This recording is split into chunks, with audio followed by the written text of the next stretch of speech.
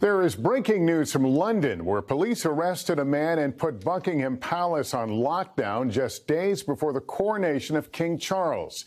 Kelly Cobiella is there. Kelly, is the lockdown still in place? Well, police say most of the cordons have now been lifted and rehearsals are actually continuing here tonight. But earlier there was a heavy police presence. The palace locked down, police arresting a man suspected of carrying a weapon.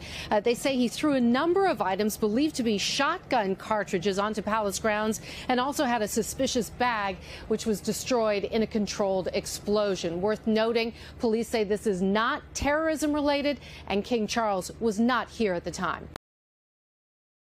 Thanks for watching our YouTube channel. Follow today's top stories and breaking news by downloading the NBC News app.